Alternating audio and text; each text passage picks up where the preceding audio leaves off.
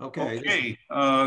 Good evening and welcome to this webinar tonight, Wednesday, the 18th of November. Our presenter is certainly well qualified to speak on a subject that she will go into in just a few moments, the title of which is Resilience, Taking Charge of Your Life During a Pandemic. Before I introduce our presenter, Dr. Berns-Zare, just some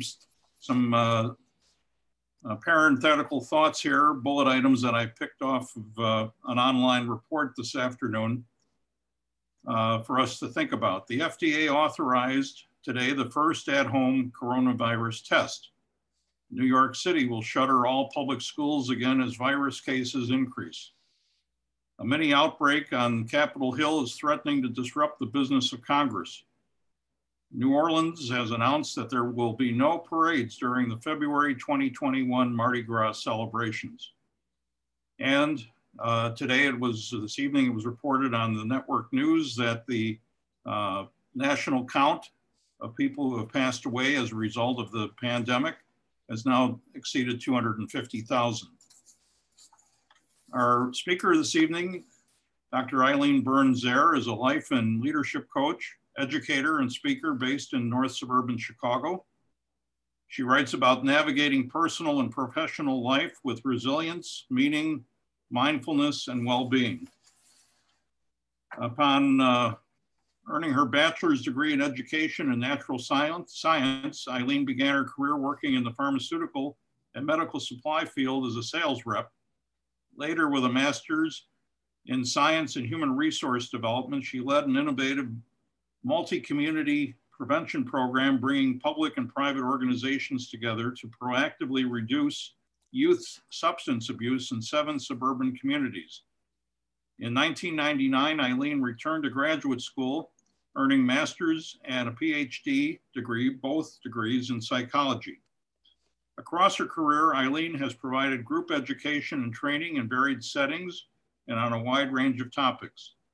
Since 2003, she has led seminars for an employee assistance and wellness program serving companies across the United States. Following her love of teaching, Eileen was a college instructor, bachelor's and master's for 9 years. For 11 years, she taught science and middle school students at a public school and was a multidisciplinary team leader for teaching staff. It's my pleasure to present to you this evening, again, the topic, strengthening your resilience during this unprecedented time, recharging your toolbox with greater well-being, calm, and empowerment. Dr. Berns-Zare.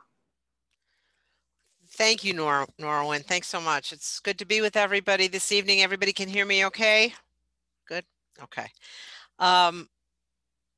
These are tough times, as Norwin just, spoke so clearly about.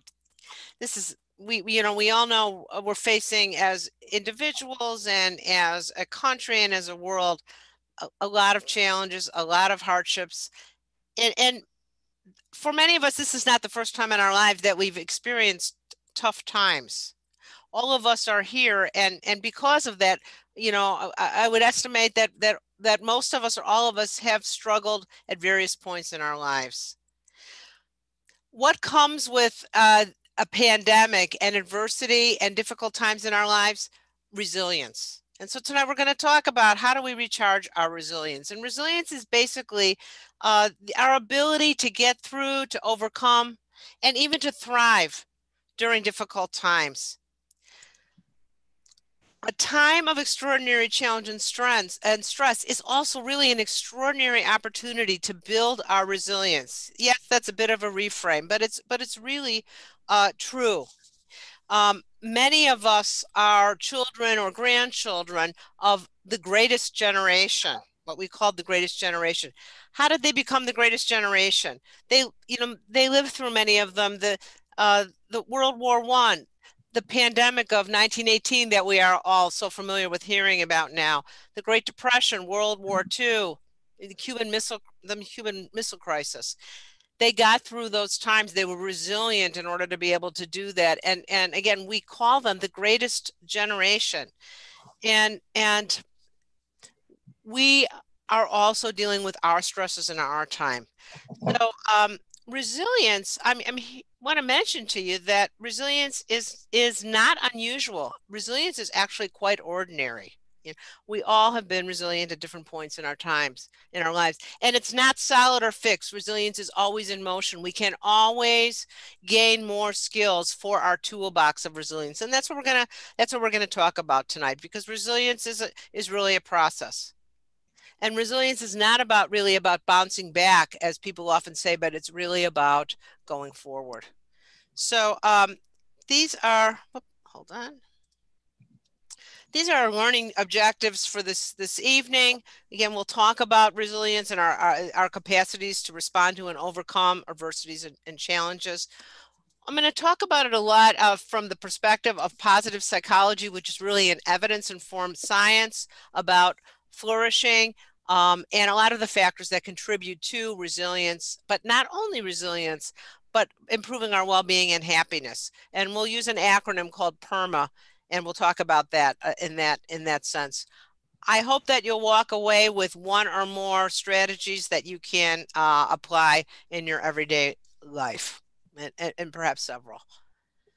So often when I speak in person, I actually bring little nuggets like these and share them with people who want to take them away with the hope that, again, that you'll be able to walk away with at least, you know, one meaningful idea or nugget that you'll be able to carry into, you know, your professional or personal life.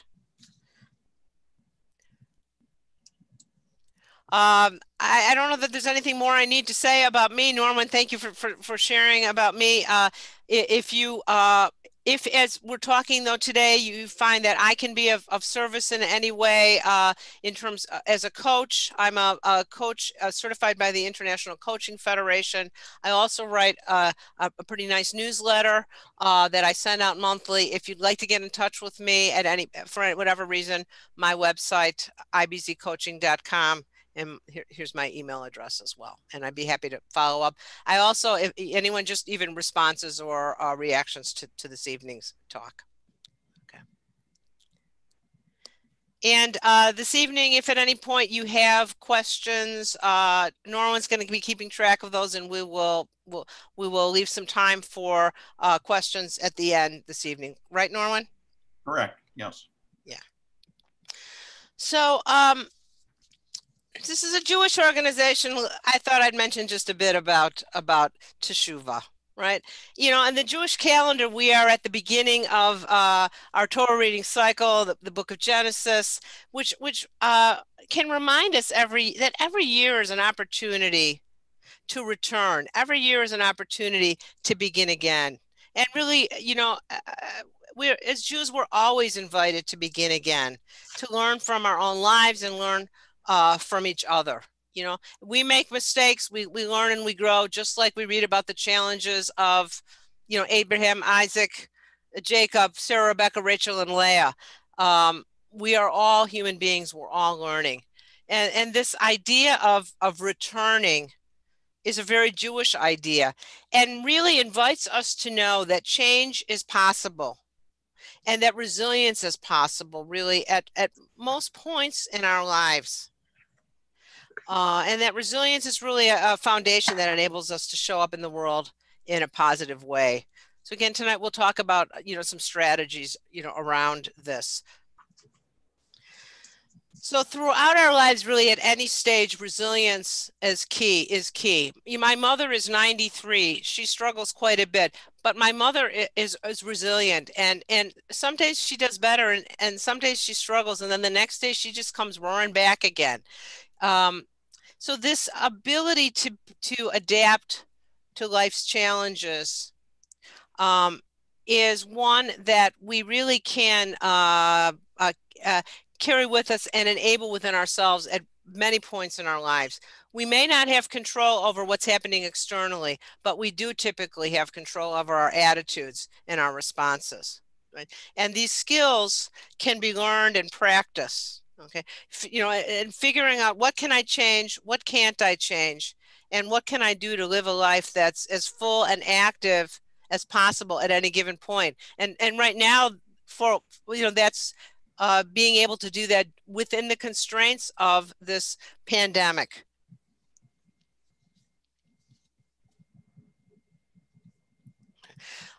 So I'd like to just throw out a quick question, which is, when you think about resilience, what comes to mind? And if anyone, a word or a few words, you want to type it into the chat box, then please do so to share those. What do you think of when you think about resilience?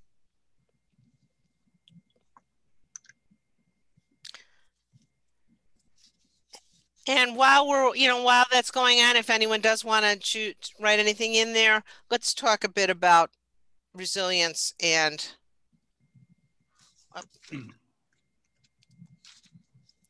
why it's important. So again, this ability to be resilient, to respond to life's challenges, it doesn't make the challenges go away, but this resilient mindset can help us learn from a situation, right? Again, even after the September 11th terrorist attacks, the people commonly demonstrated resilience, not just in New York, but across the country. Some of you may be familiar with this. The Chinese word for crisis is actually two characters that signify danger and also opportunity. And so we can see these, it's possible to see the adversities in our lives as opportunities. So I mentioned positive psychology earlier. Okay, I've devoted a lot of study to this emerging field of positive psychology that really began emerging at about the beginning of this century. Okay, and positive psychology systematically studies the factors that contribute to our living our lives with greater well-being. Okay, a lot of psychology focuses on what's wrong with people, and positive psychology looks at what's right with people. In other words, what behaviors, what practices, what environments can help people flourish, and it really helps to complement the fix what's wrong approach. So one of the acronyms that can be helpful is an acronym that's called PERMA. And you see that here, in front of you. And these 5 pillars, actually 6 pillars, because I'm going to add an H at the end here, are the factors that contribute to positive well-being. Okay. And so we can look here that P for positive emotions. And we'll talk about each of these in more detail in just a bit. But experiencing positive emotions like gratitude, optimism, joy, serenity, hope, interest, love can help us. It feels good to experience good feelings, pleasurable feelings, and actually help to contribute to our well-being. Okay.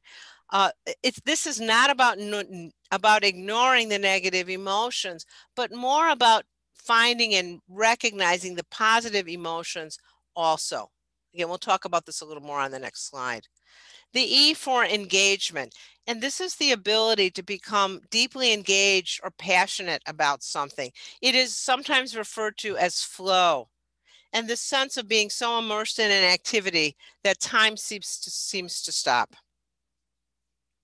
Another component for well-being is relationships, and this probably does not come as a surprise to any of you who probably most of whom are involved in the men's clubs, right? And perhaps at your synagogues. But social connections, whether with family, peers, friends, community, at work, are really good for us and are especially good for us during challenging times. And studies are really clear that social connections and relationships really matter, and that reaching out to other people, it's not just okay, but it's really a very helpful strategy to bolster us both during positive times and challenging times. The M is for meaning and experiencing purpose and meaning in our lives, using our strengths in the service of something that's larger than we are, in some way having a greater purpose in life. And the A is for accomplishment or achievement, realistic goals, whether small goals or large goals, and then working to achieve them. And we're going to add an H here for health, so PERMA-H. So movement, exercise, you know, what we do in order to feel alive, the aliveness, you know, in our mind, body, and spirit. Okay. So the resilience toolbox. There we go. Leveraging our strengths. We're not going to talk much about strengths tonight, but if any of you are interested in learning more about your strengths, there's a great tool called the VIA, V-I-A, which is a free inventory that you can take. It's been taken by over 7 million people across the country that will help you identify your top 24 strengths, okay, and where they fall for you. It's a great tool. It's another seminar, but it's really when we know what our strengths are, we can leverage them and use them in all the aspects of our lives. Improving tolerance for adversity and change. And we'll talk more about that tonight. And then having a growth mindset, the idea that, and the knowing that I can continue to learn, I can continue to grow and change. And then these other 5 that we talked about just a bit before: positive emotions, engagement, relationships, meaning, and achievement. So let's turn first here to building positive emotions. Over the longer term, building positive emotions is really important for building well-being in our abilities. So some examples of positive emotions. I'm going to throw out a few here. And if anyone wants to share, again, in the chat box, other positive emotions that come to mind for you, please do. So we've got some up here: gratitude, joy, happiness, humor, hope, optimism, love. Other positive emotions that people experience or that you particularly like. Again, if anyone wants to share them in the chat box.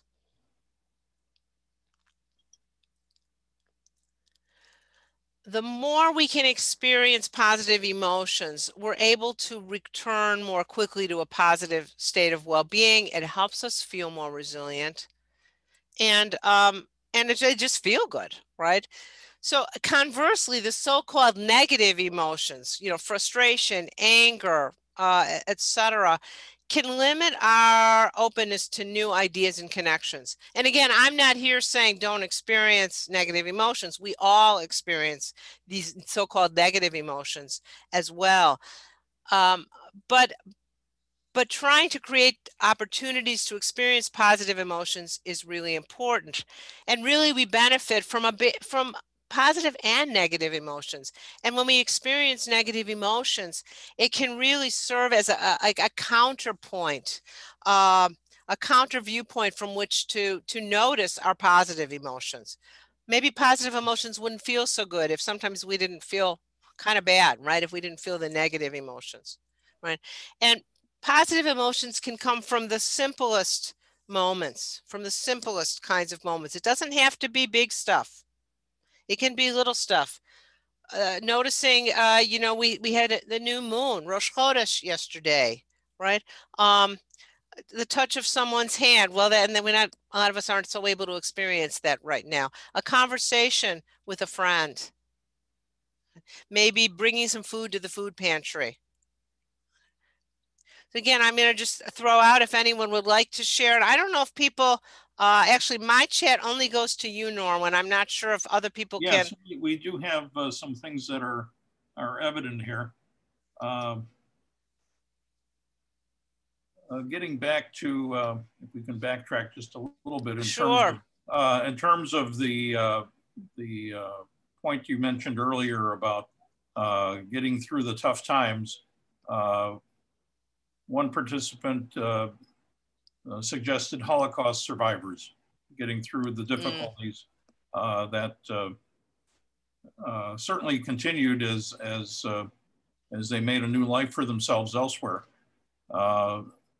Another gentleman, staying positive in times of difficulty. You have and staying positive in times of difficulty, which you have already expressed, Eileen. Mm-hmm. And let's see.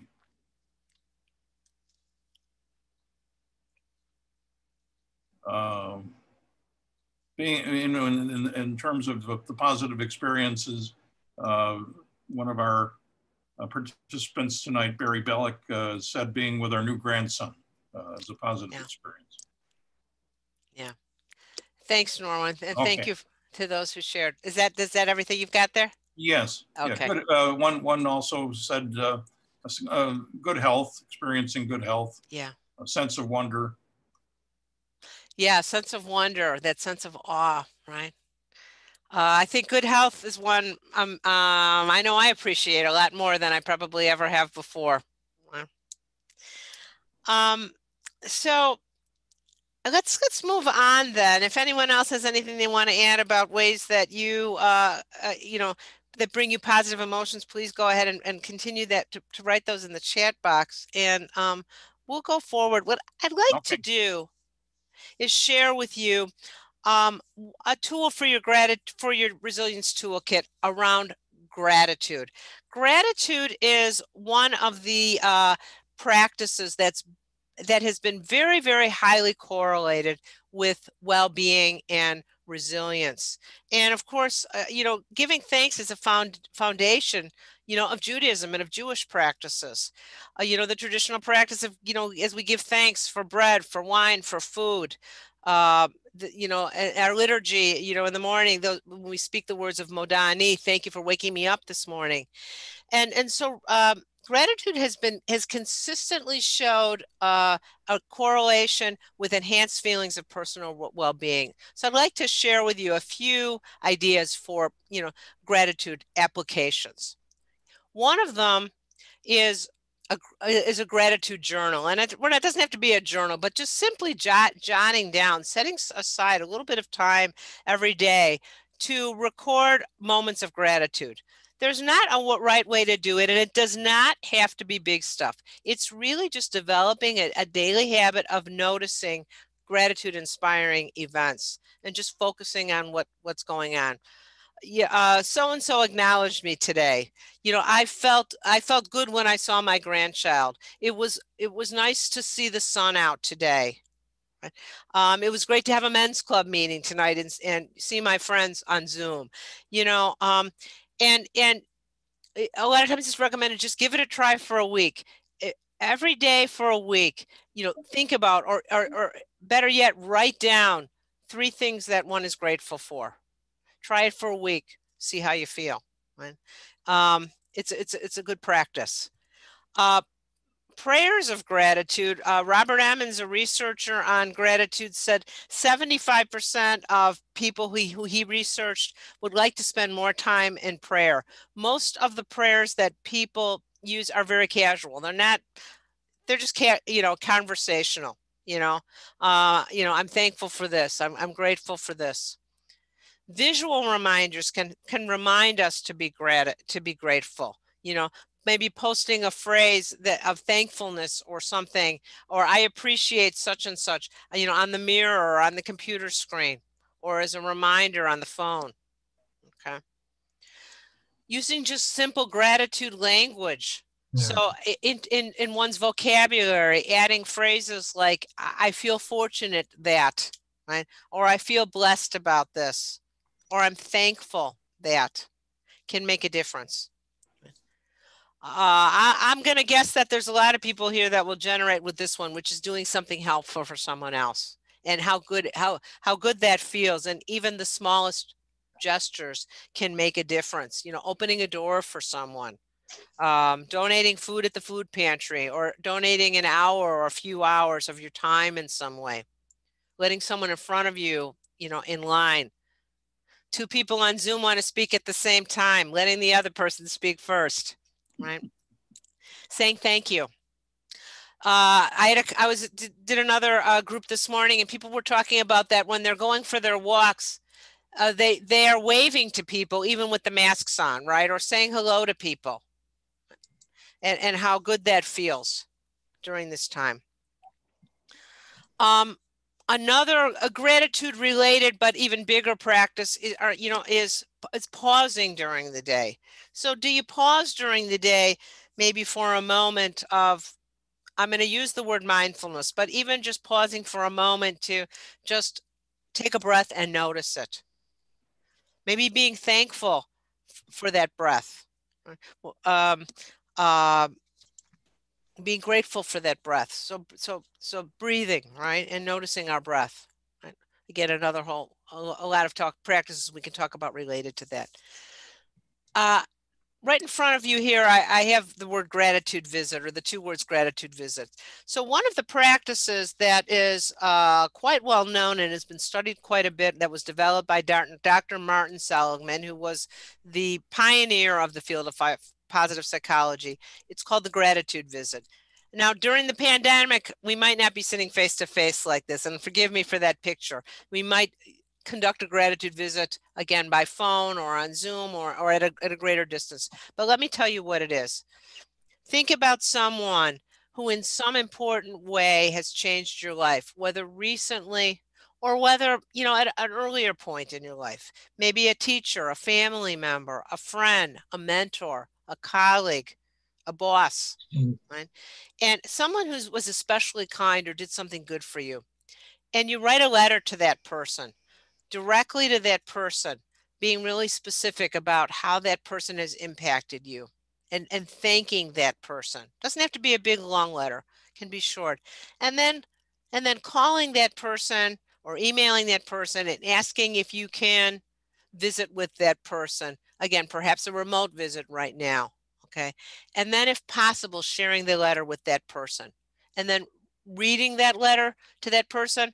If that person isn't with us anymore, maybe you can read it or share it with someone else. Right?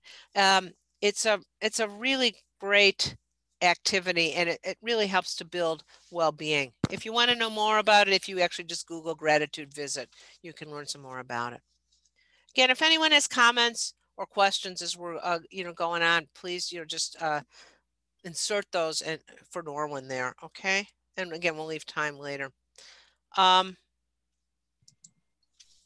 So let's go on to engagement. I'm just going to speak about this briefly, but engagement is this ability to become deeply engaged or passionate about something.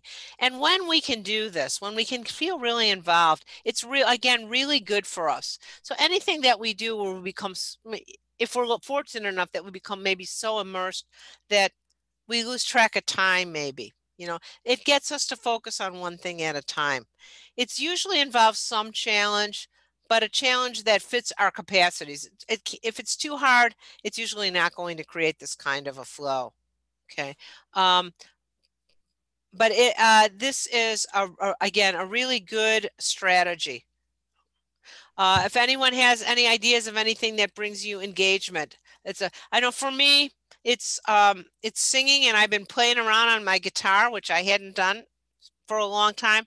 I have been losing track of time. My husband has to make dinner, right? If anyone else has a comment like that around what brings you flow or engagement, we'd love to hear from you. The next one is the R, which is relationships. And relationships are absolutely critical for resilience and actually for our survival. There's robust scientific evidence that really validates the benefits of relationships. And it doesn't just have to be those really close, like kind of best friends or spousal relationships. Even brief moments of connection can really make a positive difference, right? And lack of social connection can really increase our health risks in ways that are similar to, smoking or lack of physical activity. If we sort of fast forward to the work of one researcher, or psychologist, Barbara Fredrickson, who is a leading researcher on emotions and relationships, she says, love blossoms virtually any time two or more people, even strangers, connect over a shared positive emotion, whether a mild one or a strong one. So even brief moments of connection can actually even impact our body's chemistry. Some of you might be familiar with the hormone oxytocin. You know, it actually can be measured there. So social interactions, right, can really make a big difference. And that's, of course, a little bit more difficult right now during this period of time. And, you know, thankfully there we you know, we have phones, we have text messages, we can have meetings in groups such as these. Even those interactions when one is out for a walk or one is at the store and lets someone in front of them in the line or speaks with someone. Okay. Engaging kindness when we become involved in something larger than ourselves. So relationships.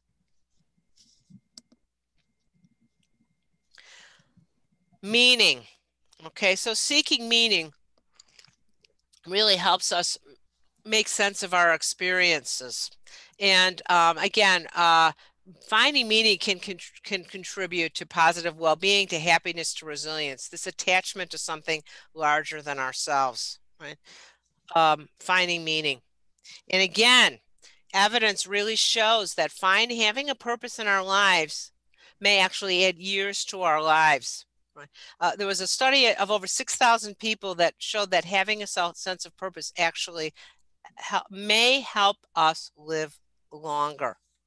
There's not a single way to find meaning. It's not a single goal. It's different for all of us, but it's really important. So 3 conditions that contribute to our perception of meaning, as you see here, you know, seeing our lives as being significant, that there's some logic, sensing that in some way our lives are worthwhile and part of a larger picture, and doing something, being involved in something that gives us a sense of purpose. Some of you might be familiar with Viktor Frankl, who was a Holocaust survivor and a psychiatrist. And this is this quote from him, you know, life is never made unbearable by circumstance, but only by lack of meaning and purpose. And we can have purpose and meaning and experience it at any point in our lifespan. And of course, what brings us meaning may change at different stages, you know, in our lives. Okay. On my website, if you're interested in exploring meaning more, I've got a list of some powerful questions. You get free of charge if you go to my website, if you'd like to explore meaning a little bit more, and some writings, you know, on that. I've also written a number of newsletters on it, on the topic. The A in PERMA accomplishments, and I think, you know, people, we know that, you know, when we have goals and we're working to achieve them, when the goals are realistic, whether they're large goals or small goals, that really can make a difference in our lives. For a lot of us, the challenge is right now when we're sheltering in the ways that we have been and are being compelled to even more so now with what Governor Pritzker says. How do we develop for ourselves or goals, and how do we continue with goals maybe that we've been working on during this period of time? Maybe we have to adjust, maybe we have to change some of those goals to accommodate this period of time. And so I'd like to share with you a concept some of you may be familiar with, which is the concept of growth mindset. Researcher Carol Dweck out of Stanford has identified 2 kinds of mindsets: growth mindset and fixed mindset. Okay, growth mindset is this belief we can adopt for ourselves that we can change and grow through effort, experience, and the willingness to learn from mistakes. That the amount of ability that we have is not fixed, that we can always impact it. And a term that she uses that I like a lot, which is, she calls it the power of yet. I haven't done this yet. I haven't figured this out yet, but I can get to it, right? So it really opens up opportunities for us at any point really in the lifespan. Questions like, what can I learn from this? And so even as we go through this pandemic right now, you know, as we're going through our day-to-day, what can I learn from this? How can I grow or improve, right? How can I do this more effectively? What are the skills that I need? to get through the day, to get through the week, to get through, you know, what's going on right now.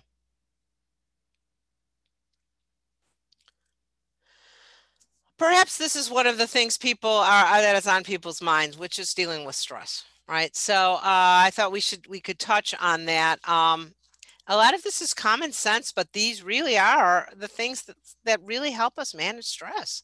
You know, one of which is, you know, exercise, movement.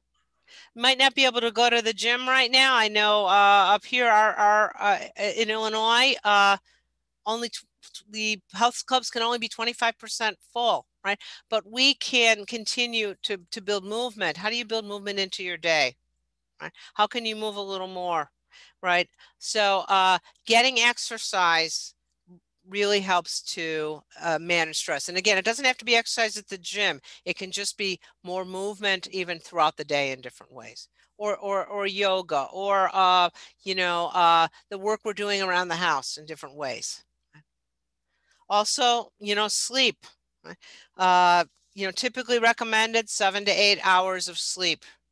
And also an important thing for sleep, which is reducing distractions at night. You know, reducing exposure to computers, the phone, turning off the TV an hour before bedtime, especially for those of us that might be glued to the news these days. Right? And getting a sleep routine, developing a routine of things that you do maybe before you go to bed, turning off the TV, taking a shower, reading a book, whatever that might be, right? Relaxing the mind. So there are lots and lots of strategies for mindfulness, for breath awareness, for just pausing during the day, right? Even just a moment here and there can make a really big difference and help to reduce the stress. You know, in the moment of a stressful moment, really just like pausing and noticing, hey, wait, I'm breathing, can make a difference.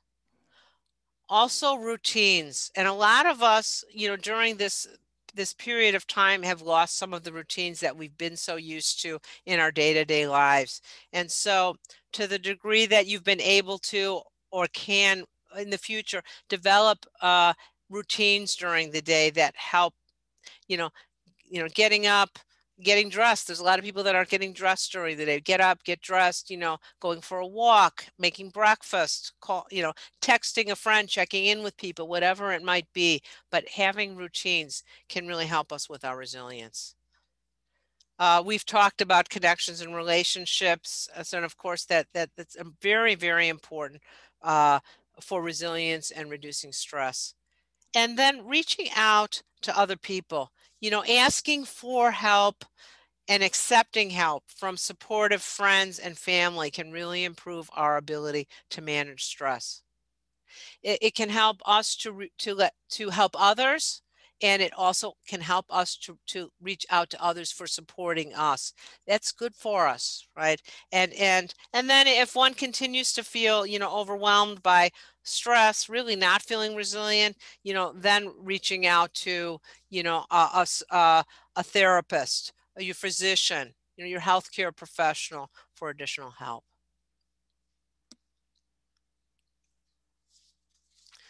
Okay. I know we were going to leave some time for questions, so I'm going to continue talking here of just a bit maybe, but to finish the slide. But I'm going to also suggest, if that's okay with you, Norman, that if people have questions, that you type them here into the chat, and then, you know, Norman will share them with me.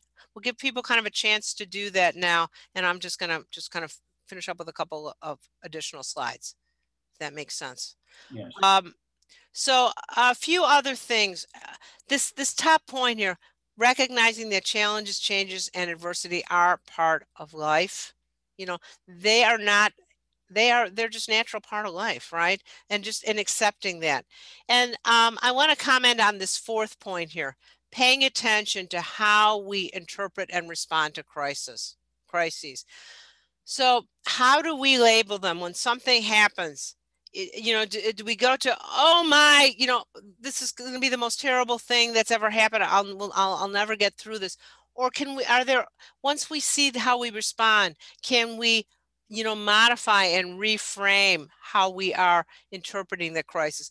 Yeah, this is really difficult and I'm really scared. But we'll figure out how to get through this. I'll figure it out. We'll take it a step at a time, right? And really paying attention to how we interpret crises can help us begin to shift how we interpret them. Noticing and paying attention to our view of ourselves, remembering what our strengths are and our capacities and the situations from which we have bounced back before. And what did we do to get, what did I do to get through that situation? What can I bring from that situation to this situation to help me get through it? Trying to look at situations in a broader context. So sometimes we get stuck and it's something small. How can we look at it more broadly? And the last one here, trying to maintain an optimistic outlook. Optimism can be realistic, but do I look at this from a glass half empty or a glass half full? How can I generate some hope? I'm going to put in a plug here for humor. Right? It's a great resilience tool. Laughing, finding things that are humorous, sharing with others those moments, and even smiling. It's an interesting fact that when we smile, physiologically, when we smile, even if we sort of have to force that smile, once we smile, a lot of times we begin to feel better. In other words, our mind notices that our body is smiling.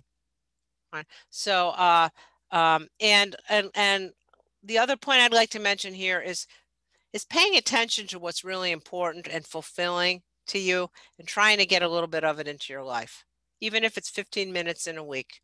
Right? It can really help well-being. It can really help build resilience. Norman, are there any questions? Well, we're going to unzoom everybody here. Let's see.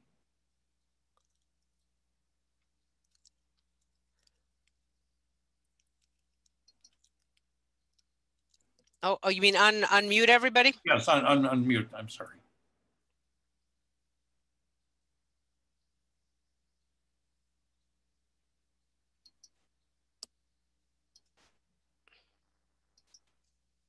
There we go. Okay. We're unmuted.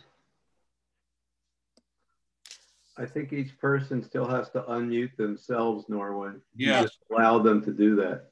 Alan has to unmute. Yeah, Alan, you're still muted too.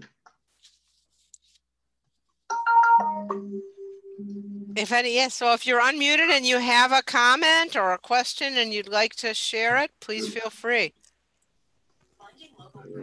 Yes, Dr. Berns.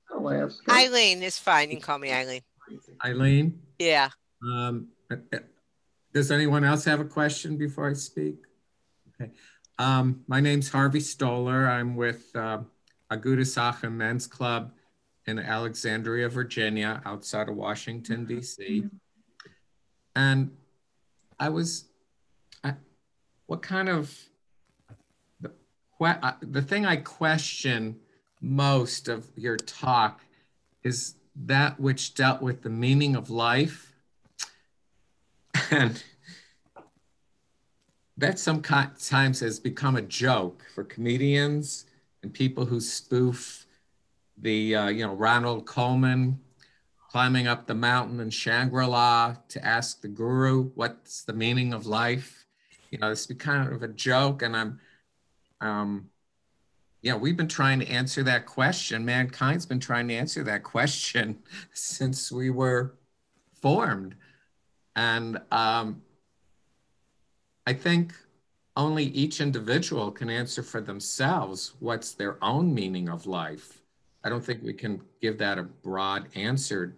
Do you? Or no, I completely agree with you. And what I was really speaking about here, not what is the meaning of life, like the big meaning, but more so about identifying what's meaningful for us in our individual lives. Right. Someone earlier mentioned that they enjoyed being with their grandchildren. So you know that might be meaningful. Or I'm working on a book. I also enjoy being with my grandchildren, but I'm working on a book that's very meaningful to me. Maybe it's you know the time that one donates you know at one synagogue, or volunteering somewhere. That's really what I was really speaking about meaning, I guess, with a little m rather than with the capital M. Okay. Does that clarify? Yes. Thank Thank you. you for your question, Harvey. Are there other questions? I see a hand up, but I can't see the person's name. Yeah, Barry. Barry. Yeah. So first a comment, then a question. So I have a client of mine that's a psychiatrist, and he has been totally swamped since the pandemic hit. Also on the news, I see so many news pieces about the mental health of so many people during this time has deteriorated so much. So my question is that, is there possibly the fact that so many people are unprepared to be resilient? And if so, do we need to have proactive resilience training before the tragedy hits? Crash and burn. So that's a big question. You know, yeah, I mean, so many people are struggling. This is such a difficult time. You know, to the degree in any of our lives that we can be proactive, right? That we can, you know, that we can build skills and strategies that we can use during difficult times. You know, that's so important and so helpful, right? And if we could, you know, the more that we can offer that, let's say in the schools, like offering our kids these kinds of strategies, um, and and um, and then we bring you know, carry those forward as adults. You know, when we see that we're challenged in certain ways, you know, we have the capacities to learn about and gain these skills. And at the same time, you know, many of us, you know, we a tragedy or a difficulty hits us at a particular time in life, and maybe we're struggling with a number of other challenges at that time, and we do need some help. You know, we do need to go to a professional to help us get through that. People have different, you know, people have been through traumas and other challenges in their lives. People have comorbidities, you know, mental health issues, physical issues, or maybe sometimes a series of traumas or difficulties all at the same time. So I, I, I know that, you know, mental health professionals are swamped right now, and it's not surprising. But to your point about being proactive, yes, absolutely. You know, the more we can be proactive, you know, in our reading, in our learning, in our schools, you know, for kids, adolescents, adults, I mean, that the better that is. If I may add to that, I think a big issue with so many people, especially as people get older, the fact that they are single and home alone. Yeah. And this isolation, and there's been a lot of news media and different stories and newspapers and magazines about the detrimental effects of the isolation during the pandemic. Nobody ever thought it would be, you know, lasting 8 months as it's been, and it's going to go on for many more months until people can get back out and get back into the world again. So the isolationism is really, you know, it's very detrimental to good mental health. You know, you're absolutely right. You know, and I guess for all of us, and particularly for people who are alone, and you know, I have many friends who are, and I mentioned my mother before. You know,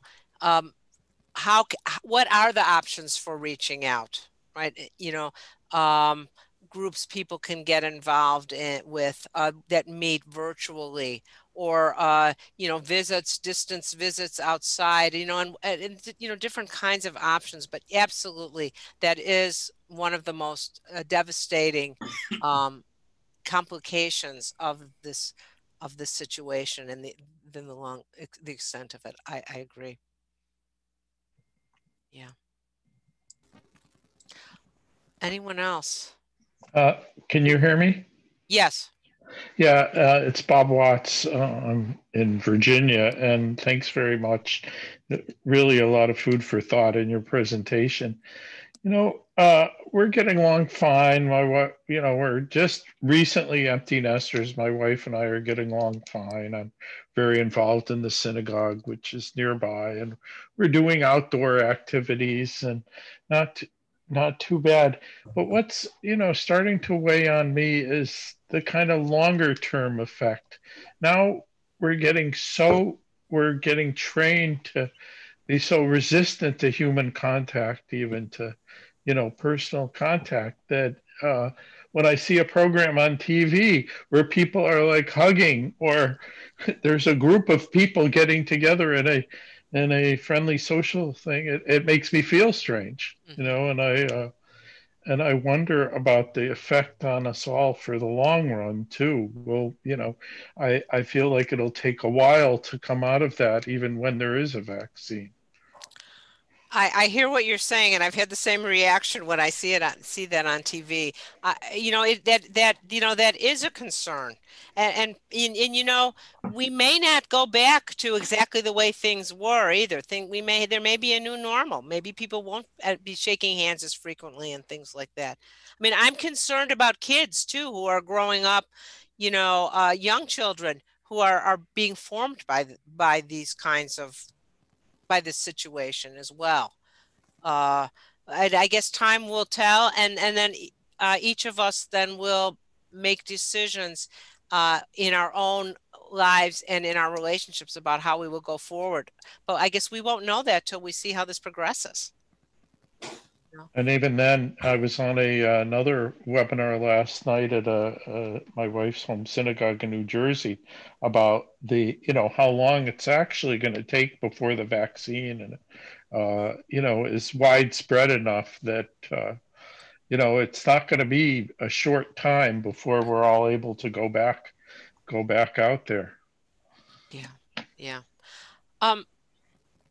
I want to go back to, was it Marlene who made the comment? Yeah. One thought that I have about that, a very resilient 85-year-old woman that I know, one of the things that she is doing, she lives alone, is that she makes a point that every day she calls or contacts someone. She reaches out to someone, and she feels empowered, I think, and very good about doing that. And of course, people really appreciate that. And some of those people are then reaching back to her. Right. You're on mute. You're on mute. Ours early on, back in the spring, through our synagogue on Sheyemet here in Chicago, they set up a volunteer system whereby we were all given a list of members to call just to reach out and say, hi, how are you doing? Is there anything that the synagogue can help you with? Are you having any problems? We haven't pursued that lately, but that was a nice thing early on where it gave especially older members a chance to, talk about any problems that they're having. But making sure that, you call people. We have some single friends also, and I make it a point, one in particular, that I call at least every week, say, what's doing, how are you doing, and reach out to her that way. Our synagogue did the same thing. And people were very appreciative of it. Yes. Well, I know we're just a bit after 8 o'clock, so if there's any further questions, we can get to them. But just a couple of closing thoughts, if I may, as Thanksgiving comes towards us next week, we're reminded about giving thanks. We're reminded to notice the moment, and maybe to take care of ourselves and each other. And I mentioned to Shuva at the beginning, and every moment can become a turning point in our lives. And what are the opportunities and the challenges of this period of time? How can any of us try to deal with the adversity, look for the little windows of possibility, and maybe to reach out to help others, maybe in ways of personal growth, and how can we use the tools in our toolbox for resilience? And I mean, I just offered a few ideas here today. There are many, many more. And lots of resources. If you Google resilience, you'll find tons and tons of resources. I want to thank you all for the opportunity to be with you today. I really have enjoyed being with this group, and I thank Norwin for the opportunity. I encourage you perhaps to take a moment before you go wherever you do on your next steps within the evening to consider, in coaching, I always ask people before we hang up, what changed for you today? Or what did you learn today that you want to take with you? Because a lot of times we go to talks like these or we sit home for talks like these, and then we go on to the next thing and we don't take that moment to kind of consolidate what we might want to remember. So I just offer that as a suggestion. And lastly, if you like what you heard tonight and you'd like, I send out a monthly newsletter on all of these kinds of topics related to resilience, positivity, mindfulness, well-being. You can find out about that by going to my website, ibzcoaching.com. And again, I'd love to hear from people going forward about how maybe this talk impacted you, or if you've got any questions, please feel free to contact me. And or if anyone is interested in coaching, if I can help out in any way, I also would be happy to do that. So again, thank you so much. Thank you. Thank you. Thank you. Great presentation. Thank you. Thank you. Just remember to thrive, Thank not you. survive. Thank you, Eileen. I'd like Don't to forget to stop the recording. Click stop recording, please.